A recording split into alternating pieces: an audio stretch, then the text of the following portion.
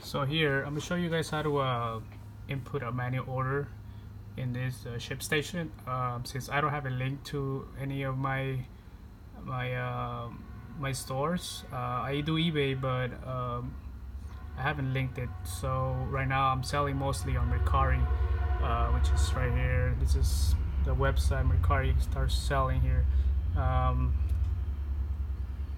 Let's see. So here is the ship station. Okay, I'll show you guys how to do a label from a ship station manually. So I'm just gonna exit out here, and what you do once you get it all set up, it's gonna ask you to link your stores.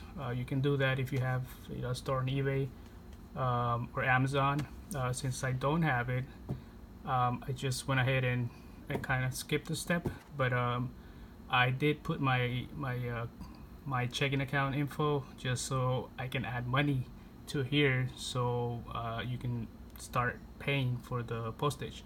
So what I'm gonna do right now, these are two orders that I have pending. I haven't really done anything with them, but I'm just gonna go ahead and click new order, and that's gonna take you to this screen, the manual order.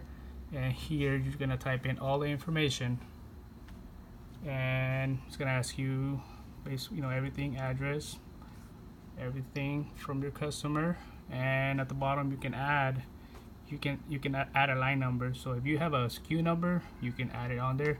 That way you can keep track of it's gonna keep track of everything that you've sold, and it's gonna link it to the customer order. So after you fill that out, you go ahead and click save and ship, or if you want to go back to it later, just save the order.